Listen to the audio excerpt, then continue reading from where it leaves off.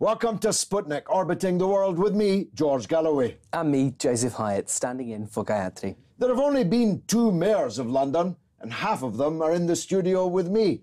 Both served in Parliament with me. One has decided to go back into Parliament, and I wish the other one had too. The current mayor, Boris Johnson, in true British politician style, has decided to break his pre-election promise that he would never be a part-time mayor, and has decided to be one after all, taking, he hopes, a safe outer London Tory seat in Parliament whilst continuing to serve as mayor for the duration of the term. It really ought to be a big scandal, but oddly, it isn't, at least not for yet. London saved the best for first, in my opinion, and so I'm glad to welcome the twice-elected Mayor Ken Livingstone. But before we talk to him, we sent Joseph, minus the red gloves, out onto the streets of London to find out what the public think. It's clearly not a desirable situation to try and combine 2 important jobs like that. Someone recently pointed out that, of course, a cabinet minister is also trying to do the job of an MP at the same time and expected to achieve that, and in many cases does. So in fairness to him, I would say that there is a case to be argued for that, but certainly, more importantly, he's broken a promise, and I think that reflects badly upon him. Well, I can't be a part-time mate. He's got to do all or nothing. And keep him on his bike, because he's good on his bike. He would be part-time, but he'd do a brilliant job. I know that he's very committed to the role in City Hall. And as for, with regards to doing a role within government, I think they need a shake-up, and he's the right guy to do that as well. I find it very difficult to rate him as a mayor. I think he talks a lot. I'm not sure about what he's delivered. I think he's great for London. I really like him. Is there any particular reason? What would you say is his legacy in his term in office? I think the fun he brings to politics. Seems to be more old people that moan about him. I've been very impressed with him over the years, so I'm a big fan of his, and just hope he can continue. Obviously, he's going on to become an MP. I hope he can do justice to both roles. Who's that? He's the mayor of London. Oh, you mean the guy that does all the buses and trains and stuff? Some would say with the funky hair. Big white one? Yeah, yes. Yeah. Don't really know much about him. Well, the voice of the public, a mixed voice, of course. Ken, am I barking up the wrong tree here? Is it a big issue that he's broken this promise? Well, clearly not, because, I mean, in the first place, he hasn't really done the job of mayor. I mean, the only 2 things he's initiated in the last 6 years are that Orbit restaurant that overlooks the Olympics and the cable car to nowhere. The one that he got stuck on. The one he got stuck on. So the real problem is that he hasn't initiated the things, because all projects take a long time, that the next mayor will open. The mayor who's elected in 2016 will find they've got to move pretty fast or London will be seizing up. Tell me what you think his biggest failures have been. What had you planned to do that he hasn't done, and what have we paid in terms of price for that? When he got in, he cancelled all the projects that I had underway except the bike scheme. So the extension of the tram. So these bikes that everyone calls Boris bikes are actually Ken's bikes? I commissioned it about 10 months before we lost the election. But we were going to extend the Croydon tram into Bromley. We were going to build a cross-river tram to ease the pressure on the Northern Line. We were going to take over, and the Labour government agreed this, the suburban rail lines. The mayor would control the franchise. You could upgrade all that. But the big thing, I persuaded the Labour government to give the mayor powers over housing. And I mean, he inherited £5 billion from Gordon Brown's government to start building 50,000 affordable homes. Hasn't done it at all. I remember saying to him at one point, you've got to start building homes for rent. And he said, homes for rent? And there was shock in his voice. I'd asked if I could sleep with his wife or something. And you realise this layer of Tory elite, they never have a housing problem. Their parents give them one, or they inherit one, or whatever. They have no idea what it's like to struggle day by day in such an expensive city as London. Now, as I said in the introduction, I've always been a great admirer of yours. I was a great admirer of your mayoralty.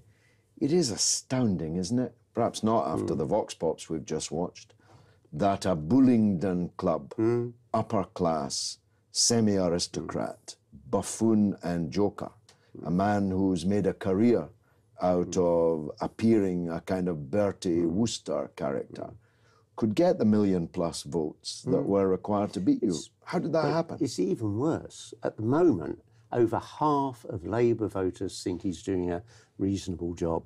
And largely this is because he is very clever behind all the buffoonery. Everything he's done has been about promoting himself. So all people see on telly is this nice man at a charity event opening this, making them laugh. And he's courted relentlessly. And if you look at his expenses statements and so on, the editors and the owners of the Evening Standard have paid for him to have holidays in Italy. They've paid for the car to pick him up at the airport and bring him home. He takes the owners of the Telegraph out, the Barclay brothers. He took Murdoch to the Olympic Games at the height of the investigation into the criminality of the Murdoch empire. He has focused on keeping the 5 billionaires who control 70% of our papers online. So there's never the investigation. Now, everything I did was under a microscope by these people. It's unremitting pressure. And I'm not saying that shouldn't happen. I just regret the fact they're not doing it to Johnson.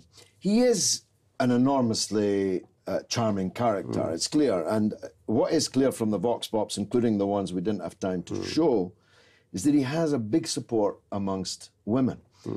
In a way, this is depressing because it seems to teach the lesson that people are interested in the froth rather than the substance. You heard one woman there say, he brings fun into politics. Is one of our problems that we're a bit too serious? Well, you see, I didn't come into politics because I wanted to be loved. I came into politics to do things, and that's what our generation did. And one thing that surprised me, I assumed Boris was this hardline right-wing ideologue behind all the charm, and he would set a new right-wing agenda at City Hall. And really broadly, he's just pattered along, leaving things pretty much as I left them, put the fares up and all that. Hasn't done anything very much. And I think those right-wing Tories who are going to vote for him to be their next leader will be bitterly disappointed if he does become Prime Minister, because he's not like Thatcher. He hasn't got a world view about how things should be. It's just about promoting himself. If Boris served out his term, he could then get into Parliament in a by-election quite easily. Some old Tory would stand down. But he's expecting the Tories are going to lose. There's going to be a leadership election. And I think he's right. I do think the Tories will lose the next election. And I think it's going to be very interesting because as leader of the opposition, you can't manage the media in the way you do in this mayoral job. Half an hour every week, Prime Minister's questions. He's got to have detail. He's got to have some serious policies. I think you might find a lot of people realise they made a mistake once he's exposed to that sort of attention. I mean, obviously, if I may say so, we have two great examples of two individuals who came into politics with a good heart, good ethics, and hard graft. But essentially, I mean, we saw it from the young viewers. She wasn't very much aware of Boris Johnson. That the feedback from the younger viewers there was that they're not really in tune with his politics. As a viewer watching this, would it be possible to... I mean, do you really think there's a future for young people to have hard graft and good hearts getting into politics? I think my advice to the people is do something before you get into politics. I spent 8 years as a technician at cancer research. I had something else in life before I got completely caught up in all of this. And I think one of our weaknesses is that very few people now come into Parliament in their 40s or 50s having achieved something outside it. People come in straight from university and they have no life outside of that, and that undoubtedly weakens our political system. But I think what's significant about Boris is you see all these people say very nice things about him, but none of them know him. If you look at the people who worked closely with him, they're scathing. Max Hastings, who gave him the job for the Telegraph, covering the European Union, and his deputy, Sonia Purnell, who was there for years working with him, are absolutely vitriolic about him. And so behind, all this charm, which is very well crafted, is absolutely a completely ruthless and I think quite cold person. Well, we are about to perhaps, in Boris Johnson, see a new leader of the opposition. What do you think of the job that the current leader of the opposition is doing? You're a giant figure of left-wing politics in Britain. Are you content that Miliband is headed for victory? And if so, what would be achieved by a victory? Well, most probably Ed Miliband is the last chance in my lifetime of a Labour government that might actually do something. All the Labour governments, I was only about a couple of months old when the Labour government came in after the war that created our welfare state and full employment. I want a Labour government like that. I do think there's a chance Ed Miliband will make real change. Whenever I've been with him, and I spent a lot of time with him in the 2 years I was running and he was leader of the party, he's focused on what you could do. He's learning what Germany got right in building a more balanced economy, jobs for working class people in manufacturing. My worry is that he underestimates, I think, the scale of opposition there comes from vested interests, international corporations, the old landed gentry, if you really threaten to make change. Because we've got just about the most unfair tax system in the West, apart from America. If you start saying to the giant corporations, we're going to stop Google and Starbucks not paying any tax, then you've got the money to actually do the things we want, they're going to be difficult. Ken, most people watching this will be thinking you left office too early. Well, I really regret now I gave up my seat in Parliament because I would have stood against Gordon Brown. We might have had a very different government. And you could still stand. Get back into the House. If Miliband won't put you in the upper house, stand for the Commons. The idea of being sent to that open prison of the House of Lords has no appeal, you know. Well, the House of Commons misses you. Thanks very much indeed. The best mayor of London, Ken Livingstone. Coming up after the break, Iraq's long fall to pieces accelerates, and those who broke it have the gall to imagine that they're just the right people to fix it again. We'll be right back.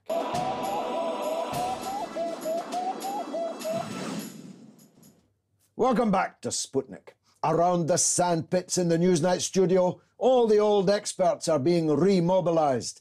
Presenters, analysts and experts who told us with such certainty 11 years ago that if only hundreds of thousands of British and American soldiers would invade and occupy Iraq, everything in the oasis would be rosy. Well, they've now got their military boots on again. Clapped-out warhorse experts are drafted back from what should have been oblivion to give us the benefit of all the advice that turned out so wrong last time. Yes, we are on the march and headed back to war in Iraq. How's that going to work out? Well, let's ask Sabah Jawad of Iraqi Democrats Against Occupation. He was a victim of Saddam, but nevertheless an opponent of the Bush and Blair war. Let's hear his take on this one. Sabah, are we on the march back to war with Iraq, and will it do any good?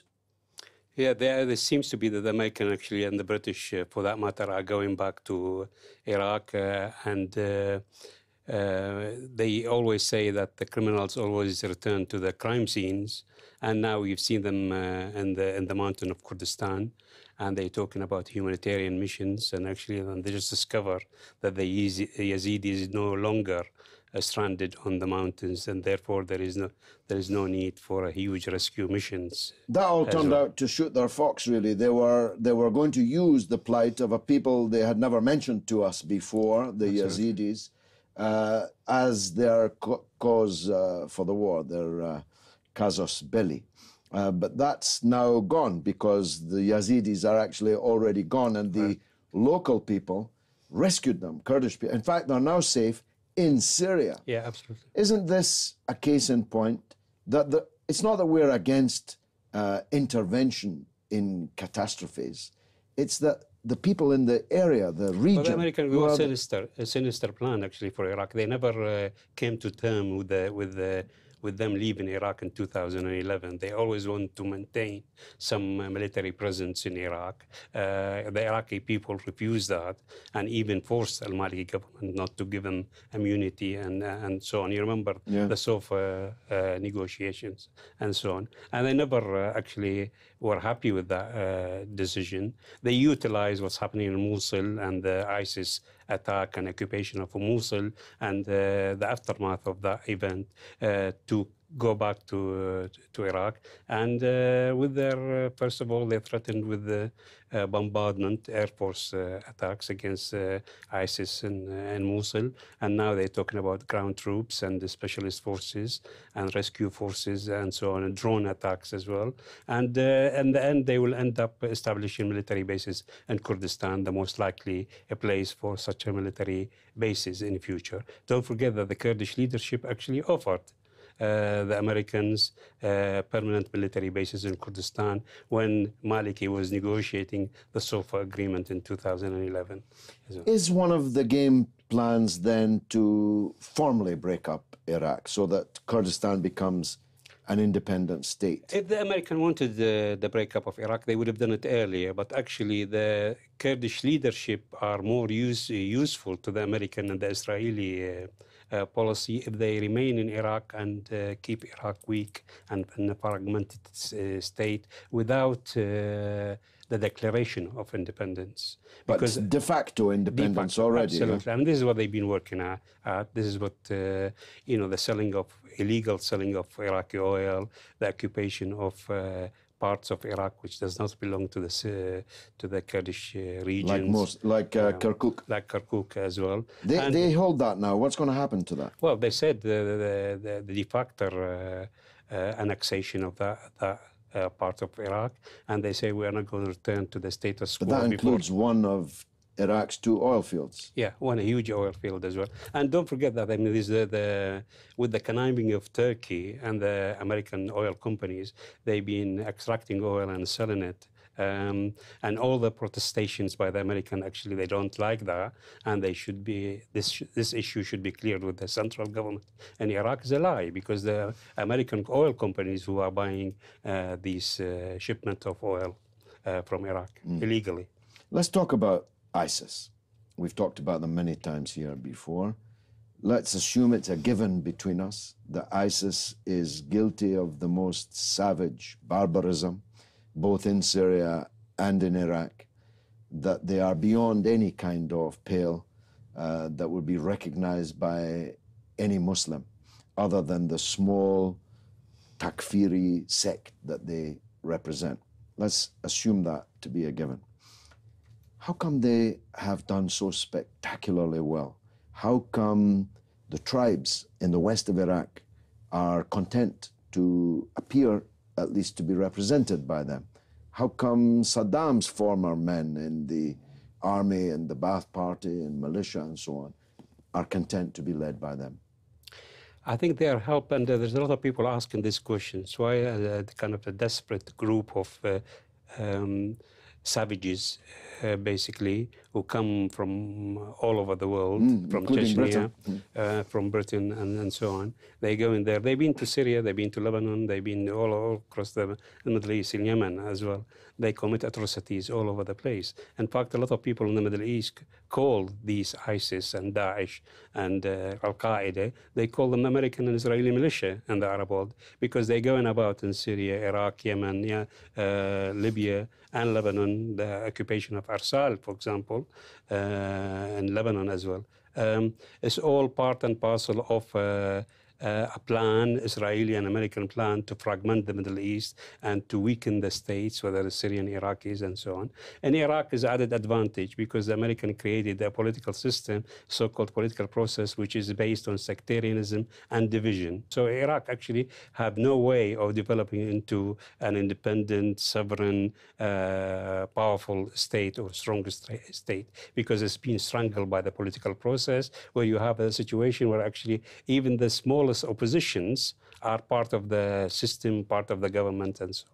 This does not manufacture strength in Iraq, continuity and sovereignty. Therefore, they created this system to maintain Iraq as a weak state, and this is encourage ISIS to expand and to achieve this tremendous victory in Mosul. And don't forget, the Iraqi army did not fight a single shot in Mosul. And that's because of the infiltrations by the Americans. They appointed these people, and bribery of the senior Iraqi officers, because when the Paul Bremer disbanded the Iraqi army, they created another army which is very corrupt and biased in favor of the American and some regional powers as well, you know, like Saudi Arabia, Qatar, and other Turkey, and so on. So the Iraqi army did not fight in Mosul. The ISIS got hold of their weapons, and in fact you find these weapons in Syria. So Syria suffering as a result of ISIS victory in Mosul as well. And can they go on to still greater victories? I mean, are these people going to take over the country? It will be very difficult in Baghdad and the south of Iraq, as you know, because of the concentrations of Shiite and so on. But they try to maintain Iraq in a very weak state, where this is basically bleeding, and with the help of Kurdish leadership, you know, bleeding Iraq dry in terms of oil and resources, and you have to watch your back all the time.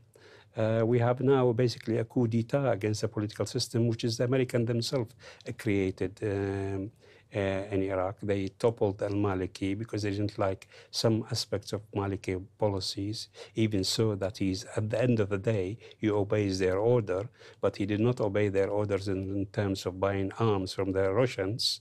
He concluded huge deals to buy arms from Russia, because the United States refused to sell him arms despite the security agreement with him, because they are worried that Israel actually might be used to attack Israel. You know, any arms shipment to the Middle East, it has to be approved by the Israelis and the Zionist lobby in Congress and so on.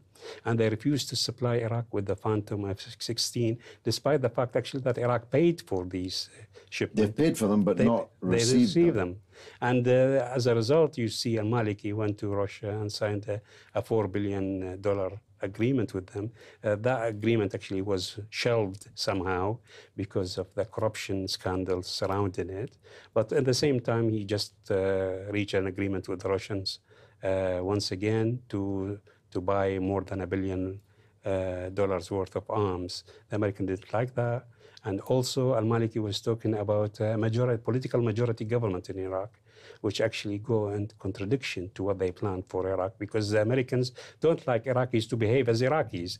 They want Iraqis to behave as a tribal at each other's throat, Sunni and Shia, Kurdi and Arabi, and so on. You know, they don't look at third world countries as entity, which is a national entities and so on. I remember in the past few weeks I saw a program on BBC, I think it was the Newsnight, where the guest was the High Commissioner from Rwanda.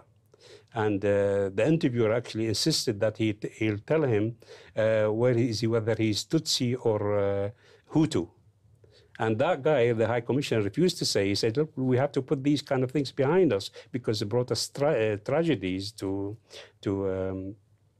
Rwanda. But they insisted actually on classifying or defining nations at tribal, killing each other, or religion, or sectors fighting each other, and so on. And this is the story in Iraq. This is a story in Lebanon.